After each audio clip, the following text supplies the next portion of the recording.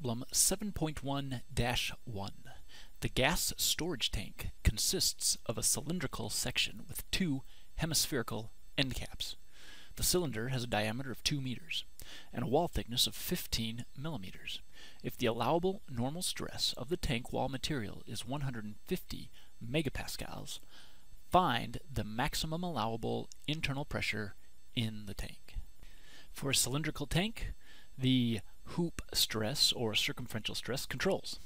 And the equation for hoop stress, sigma 1, is equal to PR over T. I've rewritten the equation to solve for P, internal pressure. And for sigma, I'll replace sigma 1 with our allowable stress, which is 150 megapascals. T is the thickness of the tank, which is given as 15 millimeters. R is the internal radius, which will be half the diameter, which is 1 meter. And solving for pressure, we get a pressure of 2.25 megapascals. And we're done.